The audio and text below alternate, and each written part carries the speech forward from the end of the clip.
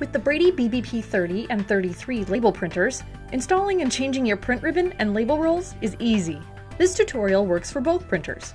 You can open the ribbon tray inside the printer by lifting this latch.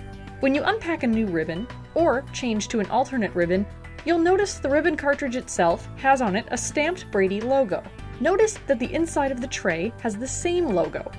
Simply drop the ribbon cartridge in place, lining up those logos, and making sure that Brady faces up on the ribbon.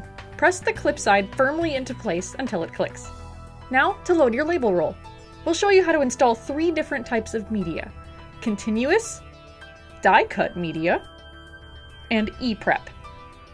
When loading continuous material, first set the yellow media guides to their widest position. Then, gently place the label cartridge into the printer with the label coming off the top of the spool, like this.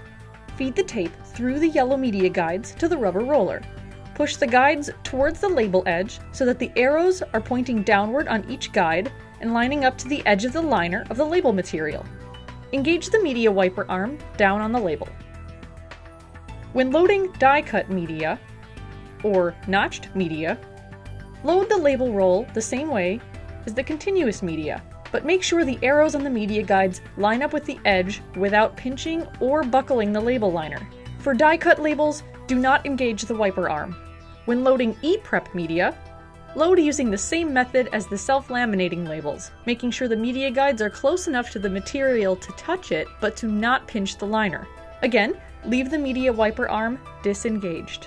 Now you're all set, close up the printer, and you're ready to start labeling.